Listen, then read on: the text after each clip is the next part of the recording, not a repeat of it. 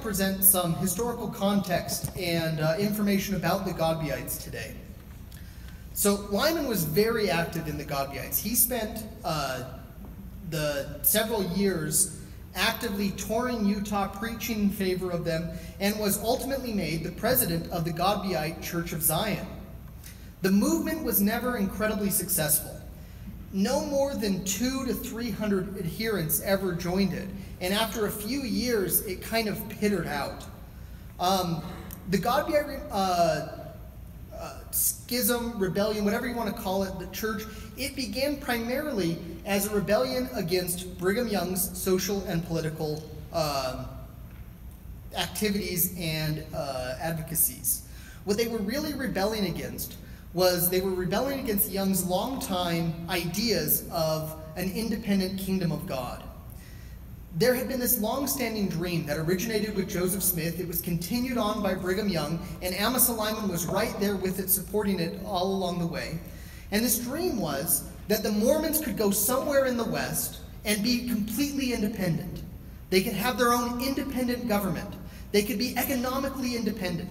They could have their own society completely independent and separate from the rest of the world. And you see these themes continually recirculating in Utah, especially in economic matters. As soon as Brigham Young and the Saints get to the Salt Lake Valley, Brigham Young begins lecturing everyone saying, all right, now's the time, it's time for us to be economically independent. So how many of you would like to start making your own clothes? And they'd go through and they'd try to produce home manufacturers, the idea that we won't send money back east to just enrich shopkeepers, merchants, and manufacturers. We want to keep that money here and keep all of this, our economic interests local. This was especially true in the 1860s, in the years leading up to the Godbeite movement. In the wake of the Transcontinental Railroad, Brigham Young feared that the real isolation of the Saints was coming to an end and wanted to try and hedge up this independent kingdom of God idea. And so he began touring through Utah, establishing united orders, encouraging communities to live the law of consecration, and began issuing boycotts against non-Mormon merchants and shopkeepers in Salt Lake City. The Godbeites, many of whom were fellow shopkeepers, bristled under this, and they wanted to try and integrate Mormon Utah politically and economically into the broader nation. They said, this is kind of ridiculous that we're trying to do our own thing. We need to be part of the national economy. We need to be part of the national political conversation and not just as the butt of jokes or the target of anti-Mormon political campaigns. We want to be part of the broader American system. And on this point, I think history has to judge that the Godbeites were right. By the 1890s, everything that they had fought for, even though the Godbeite movement was not around to celebrate this, everything they called for in the 1890s came to pass. The Council of 50, which really more than anything else represented the independent political kingdom of God, a secret theocratic governing body, it stopped meeting in the 1880s, and it had only occasionally met before that. You look at economics, and this is even more true. By the 1890s, Wilford Woodruff, who we'll talk about, he'll be mentioned several times here. By the 1890s, Wilford Woodruff realized our home manufacture, our united orders aren't really cutting it. We need to try and integrate into the national economy. And so instead of saying, let's start producing all of our own clothes, they tried to figure out what cash crop can we in Utah grow and manufacture that we can integrate into broader national markets. And their decision was sugar beets. And so the church founded the Utah-Idaho Sugar Company and became part of this broader economic system. So when we talk about the social ideas that Amasa Lyman advocated in the later years of his life, where we talk about integration into the political system, again, Wilford Woodruff in the 1890s as part of statehood, although the stories of general authorities coming to wards and dividing them down the middle between Republicans and Democrats are probably exaggerated. It is true that in the 1890s, Wilford Woodruff said, all right, we need to disband our church political party, the People's Party of Utah, and we want all of you to search out the two national major parties, Republicans and Democrats, and we want you to figure out which one best represents your conscience and join those parties. So by the 1890s, politically and economically, the Godbeites and Amasa Lyman had been proven right. Now, of course, the Godbeite movement was not just a social and economic rebellion against Brigham Young's leadership. They did have unique, unorthodox spiritual beliefs, and so let's talk a little bit about those. And to do this, I want to provide a little background historical context on Mormon theology. Now, one of the most difficult things to define is just what exactly do Mormons believe. And this is something that church leaders and church members have debated about and kind of fought over. We know the basics. The basics you can find in the Book of Mormon and the Doctrine and Covenants. But what about the mysteries? You'll often hear, but what about some of these other ideas or theories? This has been a long-standing challenge for church members and leaders. Part of the reason is Joseph Smith, especially in Nauvoo, liked to think on his feet. When you get really familiar with Joseph's sermons, and when you really work closely with him, you can tell that he's exploring a lot of ideas openly in or privately in group settings. And so he'll be exploring lots of ideas with lots of different groups. And oftentimes, if you look especially at Nauvoo and the new theological teachings that are revealed to Joseph in Nauvoo, these are often done in secret and private locations. And so, for example, Amasa Lyman plays a huge role as Joseph Smith's counselor in what is colloquially known as the Quorum of the Anointed, this group that is that has the temple ceremonies revealed to them before the Nauvoo temple is completed. This is a very small, select, private group, and they are, of course, being repeatedly instructed by Joseph about the temple and about other matters of church theology that are not being taught to everyone. And the same is true with the Council of 50 I mentioned earlier, which Amasa is part of and speaks his mind frequently in that organization. Again, you have this private group that Joseph is teaching in. And so in Nauvoo, we see Joseph start to teach things, many of which we're familiar with. Baptisms for the dead, temple sealings, temple work, the endowment. You see him start to preach about the nature of man, the nature of God. You start to see him teach about how we can better know the nature of God. And he starts teaching the idea that man can internally progress and become like God. But these are often breadcrumbs that Joseph starts to preach about and then maybe lets alone. And so you have lots of different ideas in circulation. And as soon as Joseph dies, you have lots of people who want to just take all of these little breadcrumbs that Joseph left and try to take them in different locations. And Brigham Young then becomes the new arbitrator of what is Mormon doctrine. And he does this with three criteria. One, his memory. Does he remember Joseph teaching it? And if he remembers Joseph teaching it, then it's okay. If he remembers Joseph teaching the opposite, then it's bad. Two, revelation. Brigham Young was very insistent all the time that the Lord would guide him and tell him what was true.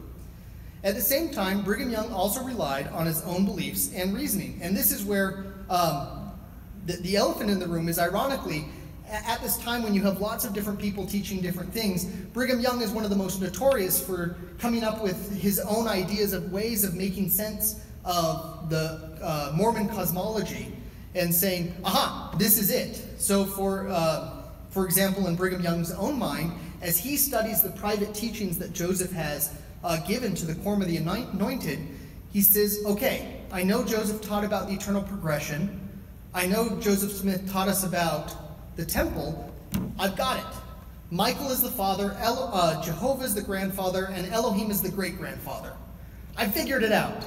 To which most other church members kind of bristled and said, I think you might be wrong on that one, Brigham. On other ones, Brigham Young had more success. For example, Orson Hyde, following some of Joseph's suggestions, start to teach that, aha, I figured it out. Our children are resurrected beings, and they've lived in past ages, and now they have been, they're resurrected beings that have come to the earth to enjoy the gospel. Brigham Young says, no, that's nonsense. One of the more famous ones is Orson Pratt. Orson Pratt in this period starts to teach that, all right, we know that Joseph taught eternal progression. We know that he taught we can be exalted. But at the same time, the Bible says there's only one God. So how do we reconcile this? Aha, I've got it. God isn't a person. God is a list of attributes. So anyone who takes upon themselves all of the attributes of God becomes like God. I figured it out. Brigham Young hammers this home. They have lots of fights about this in the Quorum of the 12. And finally, Orson Pratt apologizes, and everything's made right. I think that's where we need to, that's the context we need to think about when we talk about Amasa Lyman's unique or unorthodox teachings later in his life. For Amasa Lyman, which in his Dundee discourse and later on throughout his life in private sermons and local sermons and in his ministry in the Godbeite Church, Amasa Lyman's beliefs in God were governed by really one principle. God's and Jesus' love was sufficient to save everyone. However, we are saved through Jesus' love, example, and teachings, not by his death or blood sacrifice. We become perfect by following Christ, not through Christ's death. The Godbeites, following Lyman, embraced this kind of universalism, which argued that we'll all be saved, but we can be made perfect if we follow the attributes of Christ. Now, Brigham Young's ideas about Adam, Orson Pratt's ideas about God, less so Orson Hyde's ideas about babies being resurrected beings, but Amasa Lyman's universalism, all of these ideas are in circulation, and they cause all kinds of confusion. You can find many branches of the church in Utah where people are getting in fights and arguments over, well, I heard Brigham Young say this. Well, I heard Orson Pratt say this. Well, I heard so-and-so say this. And so there's all this confusion, especially about the idea of what is the nature of God? What is the nature of the being of God? And finally, Wilford Woodruff, we're going to bring him up again, in 1895 has enough of it. And in General Conference, proceeds to chastise the entire church and says, cease troubling yourselves about who God is, who Adam is, who Christ is, who Jehovah is. For heaven's sakes, let these things alone. Why trouble yourselves about these things? God has revealed himself. And when the 121st section of the Doctrine and Covenants is fulfilled, whether there be one God or many gods, they will be revealed to the children of men, as well as all the thrones, dominions, principalities, and powers. Then why trouble yourselves about these things? God is God, Christ is Christ, the Holy Ghost is the Holy Ghost. That should be enough for you and me to know. If you want to know any more, wait until you get where God is and ask him. From this point on, Wilford Woodruff, George Buchanan, and others kind of embraced the idea of all of these ideas that we've been fighting over, that we've been arguing about for the last 50 years, don't really matter. God is God, Christ is Christ, and the Holy Ghost is the Holy Ghost. That should be enough. And so if you were to take this to the present, I think if we were to sit Amasa Lyman down in a modern temple recommend interview with a bishop, now we have to be honest, Amasa would probably flunk out of the question, do you sustain your church leaders, if it referred to Brigham Young. But otherwise, if you were to ask Amasa the question, do you have a testimony of the atonement of Jesus Christ? Amasa could simply and easily answer, yes, yes I do. Now, you don't have the bishop prying. Now, Amasa, can you tell me, what do you think the blood of Christ does in the atonement? Can you tell me how you figure all of this out? That's not part of what makes you an Orthodox Mormon today. Your bishop doesn't ask you, how do you think the atonement works? Yes, you believe in God, but what do you think the nature of God and Jesus is? That's not part of it. So if we take that part of Amasa's spiritual legacy and beliefs, we can easily see, or we can see, that Amasa could very easily, his beliefs and his personality could very easily be tolerated, if not embraced, by the church by the 20th century. Now, of course, at the same time, the Godbeite and Amasa Lyman's universalism was not their only unorthodox teaching.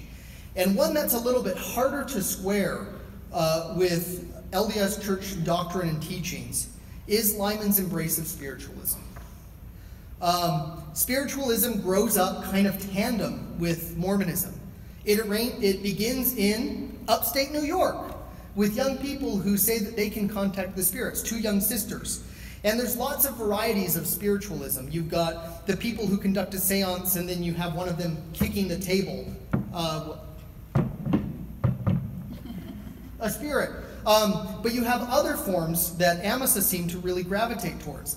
These are especially kinds of a belief that you have individuals who are really sensitive to spirits, to the departed, and they can bring themselves into a trance, and the spirit of that individual of a deceased individual can inhabit the body, and then they can automatically write a message from that deceased person. This seems to be really something that Amasa Lyman embraces.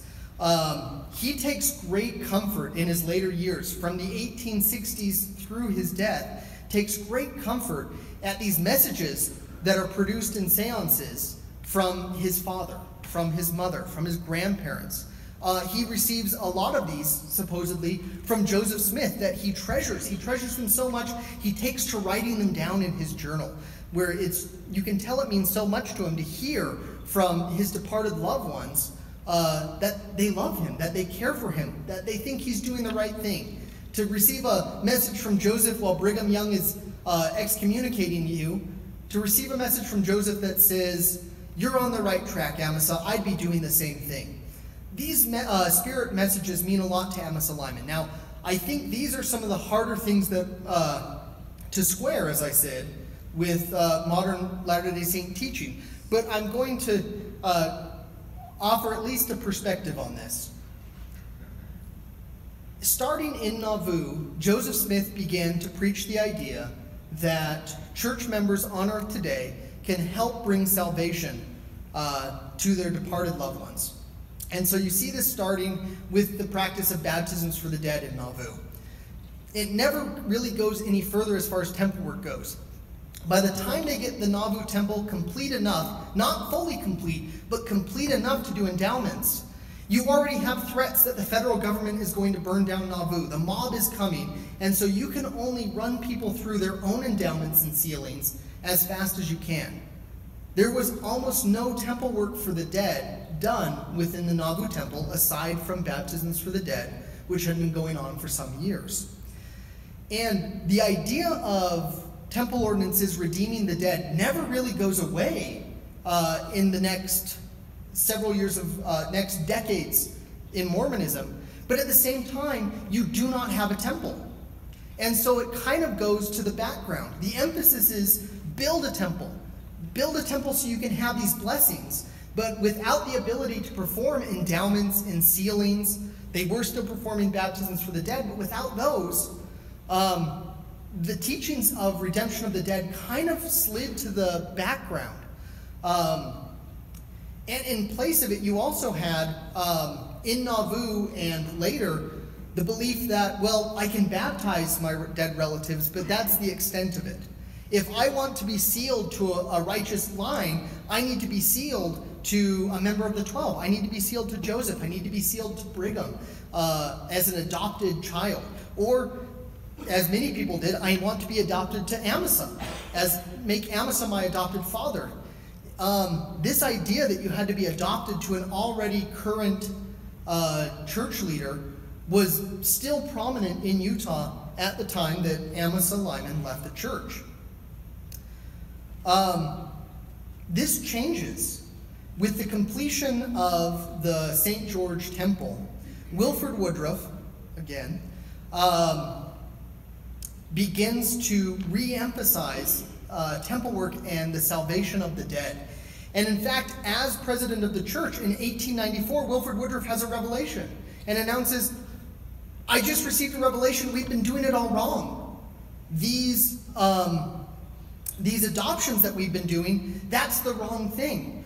we should be seeking out our dead relatives. We should be doing temple work for our dead relatives. We should be sealed to our dead relatives. And so under Wilford Woodruff, you see this re-emphasis on genealogy. You see this re-emphasis that had existed in Nauvoo on seeking out your dead. We know that this is something that Amasa cared a lot about then. In the Council of 50 Minutes, Amasa gives a discourse where he rejoices in the glory and power of the kingdom of God, because it's a kingdom that can go all the way from the highest heavens to the prisons of the dead and offer salvation and freedom to all in all of those realms. And I think by the 1890s, Mormonism as a whole starts to embrace this. You see the creation of the Genealogical Society of Utah. You see this embrace of genealogy in the late 19th century. And Amasa, I think, even sensed that something like this was going to happen. In 1876, 6 years after his excommunication, while still very estranged from the church, he wrote to his son Lorenzo and about rumors that he was hearing about the completion, nearing the completion of the St. George Temple. He wrote, "We hear that President Young will start for the South tomorrow, the temple being so near completion as to be used for the purposes of its erection." Then, all underlined, he writes, "The imprisoned in purgatory must feel a thrill of joy in anticipation of their coming freedom." I think, so while not excusing Amasa Lyman's spiritualism, I hope this makes it a little bit more understanding, where Amasa Lyman embraced this very Mormon idea that we should seek after our dead at a time when it was not necessarily at the forefront of most people's thinking.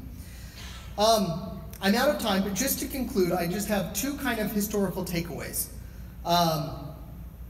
And the first is, to close the story, in 1909, or shortly before that, one of Amasa's daughters reported that Amasa had come to her in a dream and reported that he appeared in black clothing with a gulf separating them, where he announced that he wanted to embrace her and was tired of his dark clothing. And she related this to her brother Francis Marion Lyman, the apostle. Francis had been appealing to church leaders for years to reinstate Amasa, and finally arranged for Joseph F. Smith to sit down with his sister, hear the story, and upon hearing it, President Joseph F. Smith put his hand on Francis Marion Lyman and said, "Well, Marion, I think your father suffered enough. Let's see what we can do for him."